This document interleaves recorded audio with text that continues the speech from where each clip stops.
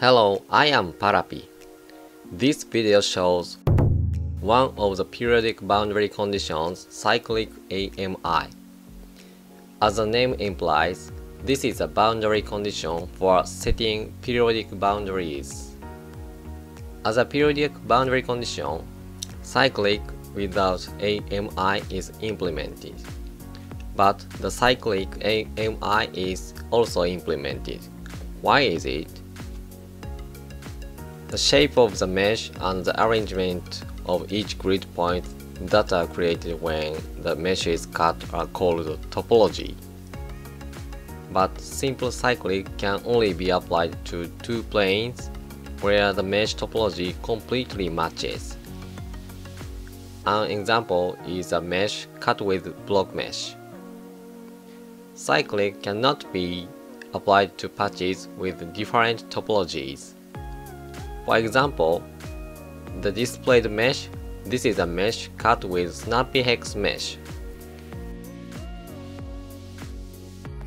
In this mesh, suppose that you want to set two surfaces, the front and the back, as periodic boundary. The names are zmin and zmax, respectively, but if you specify these two surfaces as cyclic and run the job, an error will be returned and the job will stop. The reason is in the specifications of snappy hex mesh. In snappy hex mesh, the shape to be cut is as each STL file prepared by the user. But the mesh is cut automatically adjusted by snappy hex mesh. So, although zmin and zmax have the same shape, they do not always have the same mesh topology. Therefore, if it is cyclic, an error will be returned. The cyclicAMI is a periodic boundary condition that can be applied if the shape and the area are the same, even if the mesh topology is different.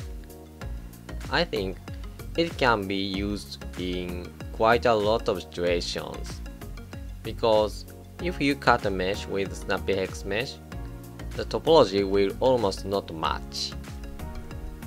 Then I will show you the setting method. I'll explain how to set it in the case of the mesh shown earlier. There are two kinds of files to edit when using cyclicAMI. One is the physical quantity files in the time directory 0. Boundary conditions are set in these files, U or P and so on. The second is a file named boundary in constant polyMesh.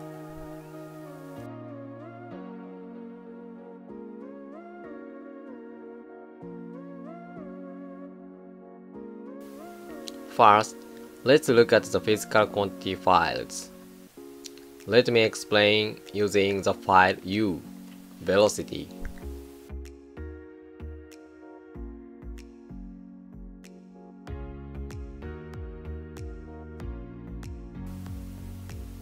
Setting the physical quantity file is very simple. Since we want zmin and zmax to be periodic boundary conditions, we only need to specify cyclicAMI as their type. By the way, if you specify a value for the parameter value, like this, you can give the initial value on the periodic boundary. Then the solution after the second step is calculated by the solver. Even if the value is not set, even if it is in this state, the initial condition specified in the physical quantity file is applied. So I have not written the value, usually. I do not know the timing when the value is required. That's all. Let's set physical quantities other than U in the same way.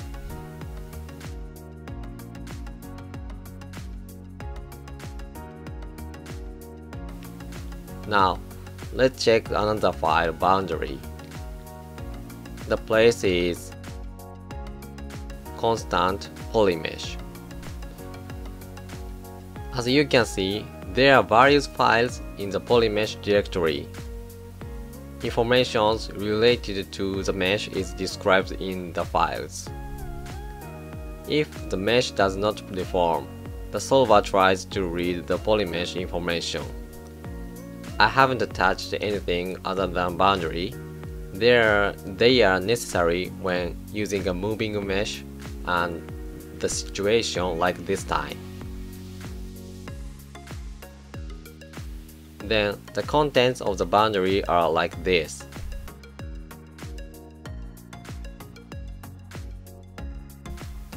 The volume is small.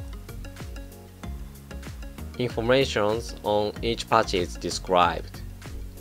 After cyclic mesh and before editing this file, for example, it should be written as shown on the left side. The settings of the background mesh, there is the mesh created by the block mesh are inherited to 6 faces from zmin to xmax. All types are set to patch because it was set in block mesh dict. So for cylinder 1 and cylinder 2 at the bottom, the state set by cyclic mesh is inherited. Type is wall. On the other hand, the window on the right is the cyclicAMI setting. In the case of a mesh of 2 cylinders like this time, it looks like this. Detailed contents will change depending on the positional relationship between the patches that you want to set the periodic boundary. So this is just one example. First, change the value of type to cyclicAMI. Match tolerance is the tolerance of the area of 2 patches.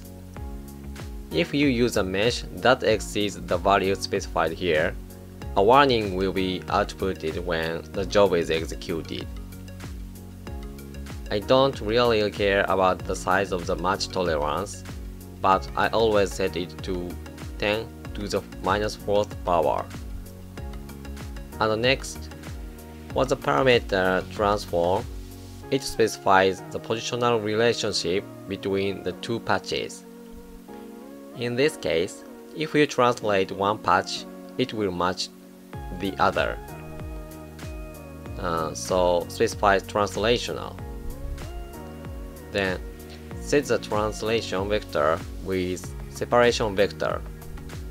Now zmin matches zmax when moved 0.1 meters in the z direction, so set it to 0.1. Finally, specify the name of the patch you want to pair with neighbor patch. So let's set zmax. This completes the settings. By the way, transform also has a value called rotational. Use this if you want to move in rotation instead of in parallel. Then, instead of separation vector, you need to specify rotation axis and rotation center. Set zmax in the same way. Only the separation vector has a different value, since zmax matches zmin when moved -0.1 meters in the z direction. In other words, 0.1 meters in the z negative direction, set to 0.1. The other parameters are the same. By the way, n faces is the number of faces that consists of the patch. The face means the face of each mesh cell. Start face shows the lowest number of faces in the patch. You don't need to touch them because they are specified by cyclic mesh automatically. This is the end of the explanation of cyclicAMI. Up to here for this time. I will also post videos related to fluids, so please subscribe to the channel if you like. Bye bye.